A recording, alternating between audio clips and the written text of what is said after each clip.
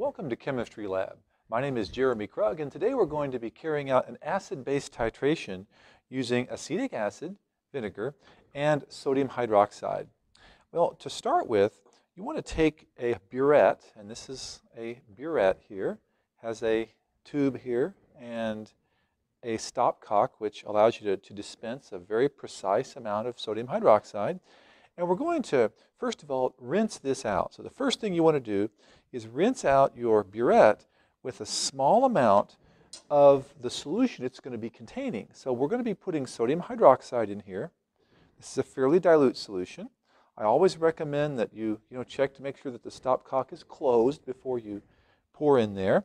And if you'd like to use a funnel to dispense your sodium hydroxide, that's okay. Just make sure that the funnel is clean and dry whenever you do that. You only want to put a few milliliters of the sodium hydroxide in there. And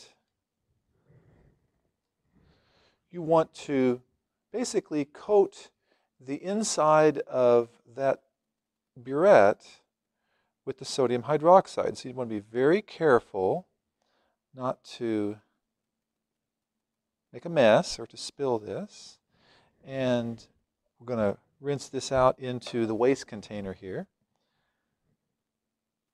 It's usually not a good idea to pour much sodium hydroxide directly down the drain. So I want to rinse that out. And so basically I've just coated the inside of the burette with the solution it's going to contain, which is the dilute sodium hydroxide. And if you think you got a little bit on the outside, we can always wipe that off with the little Chem wipes here. So next, we're going to fill this burette. Since it's been coated with the solution it's going to contain, we're going to fill this all the way up to the top, or at least pretty close to the top. And want to be very careful as you pour this. All right. So there we have the sodium hydroxide in the burette. It's been filled pretty close to the zero line. I don't fill it all the way to the zero. Zero is up here at the top. It's somewhere in between 1 and 2 milliliters, and that's okay. You don't want to get sodium hydroxide on your skin. It is fairly caustic and it'll burn you. Even in a dilute amount. So if you do get a little bit on your skin, you're going to want to rinse that off with the sink here. You want to rinse your hands if you got any of that on your skin at all. And of course, dry off your hands with a paper towel. We'll dispose of this here in our trash can. So here I have a burette filled pretty close to zero. Now, the thing is, this burette was empty before I did this titration, and so I don't have anything down here. I want to make sure that there are no bubbles in the bottom of this burette. So I want to allow some of that, there we go. I want to get all the bubbles out of there. So you can tell if there's a bubble. When you open the stopcock and let some of the sodium hydroxide flow out, you should see no air bubbles in here at all. So this is the way it ought to be. So this is a burette that's ready to be used. So I'm going to attach this to the burette stand. And now the next thing we need to do is to dispense exactly 10 milliliters of acetic acid into this Erlenmeyer flask. This shape of the flask is called an Erlenmeyer flask. So I have some acetic acid here that's been dispensed, and a pipette, and a pipette bulb. Now this takes a little bit of practice to use a pipette and a pipette bulb to dispense a very precise amount of acid. But once you get some practice, you'll find it's not too difficult.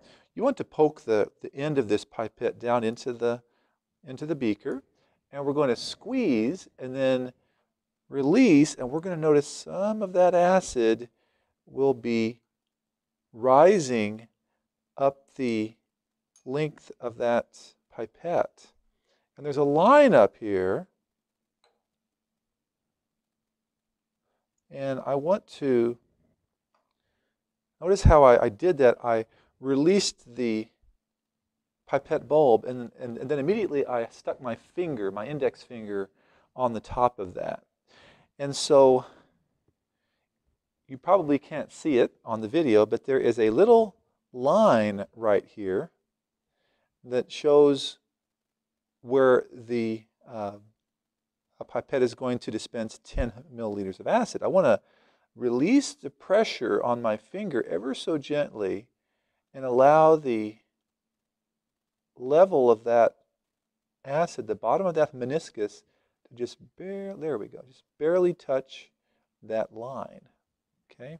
Now, when the bottom of that meniscus is touching the line, that means that this pipette is ready to dispense 10 milliliters of acid. Now, I may have some droplets on the outside, so I want to just, clean the outside of that with a little Kim wipe here. And now it looks like the pipette is ready to dispense. So I'm going to set my Erlenmeyer flask over here. Be careful there. And I'm just going to let my finger off of there. And the pipette, as we can see, is dispensing the 10 milliliters of acid. This takes a few seconds for it to happen.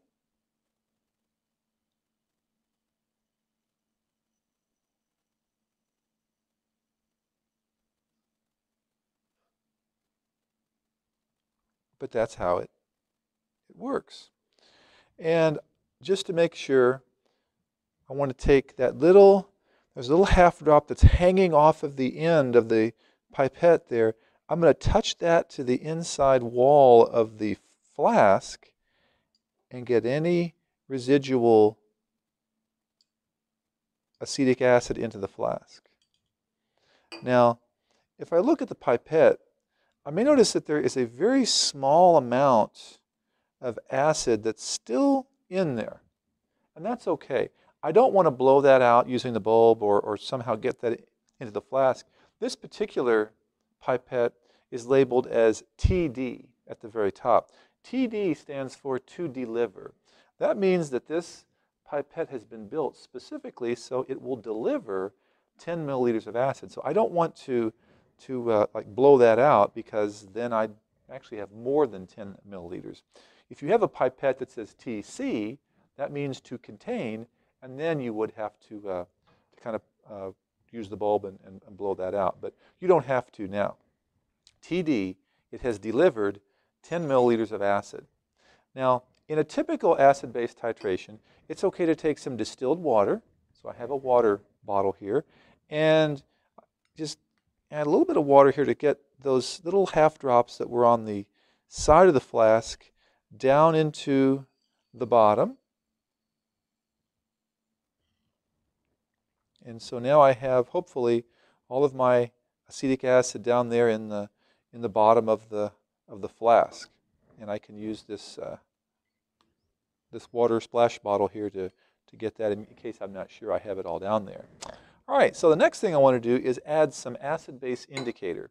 Now, since we have a weak acid in here, and sodium hydroxide is a strong base, that means that we're expecting a pH at the equivalence point to be somewhere slightly on the basic side, somewhere around 9. And phenolphthalein is a very effective indicator for these types of titrations, because it actually changes color right around pH 9. It changes from colorless in its acidic form to a pink and almost a purple color once it gets to pHs above 9. So this is very appropriate. I'm going to add 3 drops of phenolphthalein. 1, 2, 3. And hopefully, whenever the reaction is complete, we should have a color change. So once again, I'm ready for the titration. And so I want to put the Erlenmeyer flask in here and make sure that the point of that burette is down there. And now we're actually ready to titrate. So at this point of the titration, there's some more lab technique that we want to keep in mind here. We want to start by making an initial reading of the sodium hydroxide in here. So we want to read this, and when you read a burette, you always want to read it to the hundredths of a milliliter. So that means you're going to have to estimate in between the two lines. That's a little hard to do because the lines are really close together. So I have a little burette reading card, which is basically just an index card that has a line drawn on it. And I can hold this behind so that the bottom of that meniscus is very clear. This takes a little bit of practice. We are right around 5.2.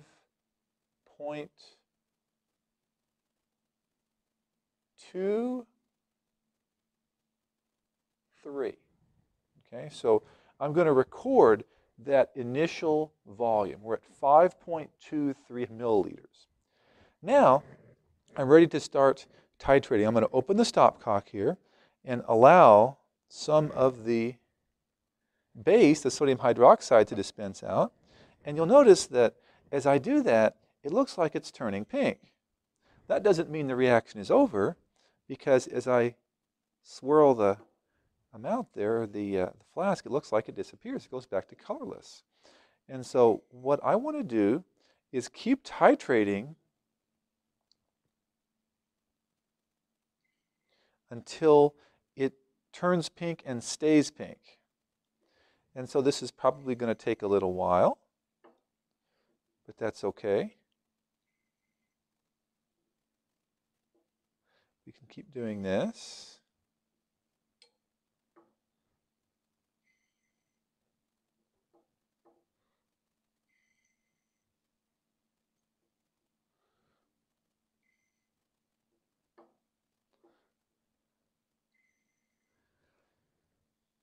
And as you do more of these, you'll start to get a technique.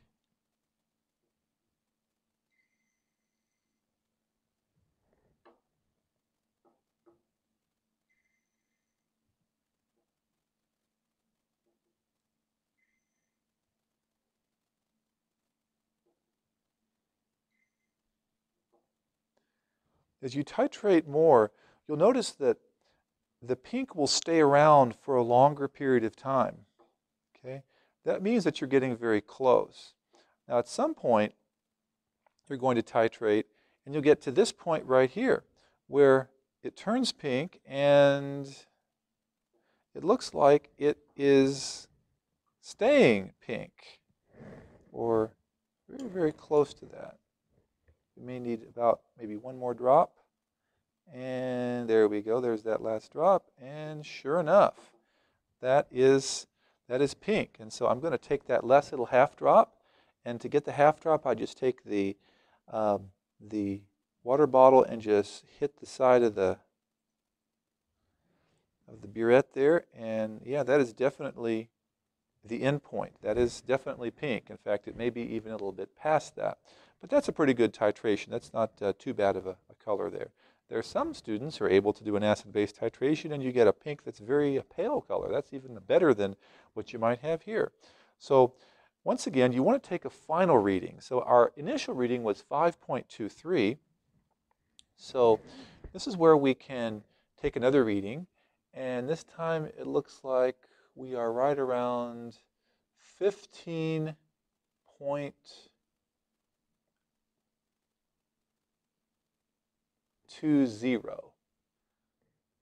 So that means that we used 9.97 milliliters of the sodium hydroxide.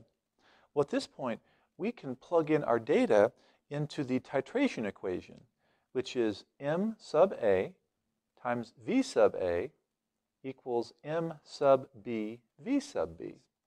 So if we plug that in, we knew ahead of time that this sodium hydroxide has a concentration of 0.100 moles per liter. So when we plug this in, we have M sub A, which is the molarity of the acid, and that's what we're trying to solve for in this case here. We don't know what that is, times the volume of the acid, which is 10 milliliters. That was the amount that we dispensed from the pipette, equals M sub B, the molarity of the base, which we knew ahead of time to be 0.100 moles per liter, times V sub B, the volume of the base, which we just found to be 9.97 milliliters. And so when we do the algebra there, we find that the molarity of the acid is 0.0997 moles per liter. So this is basically how we do an acid-base titration. And when you finish, you can clean up. You can lift this here, and we can take our finished product, which has a pH of somewhere around 9, and we can put that into our waste container. And now we can wash out our glassware and perhaps do a couple more titrations. Well, I hope you learned how to do an acid-base titration here in this video. I hope you enjoyed this. If you learned something, then please give me a thumbs up. And I hope to see you again where we can learn some more chemistry together.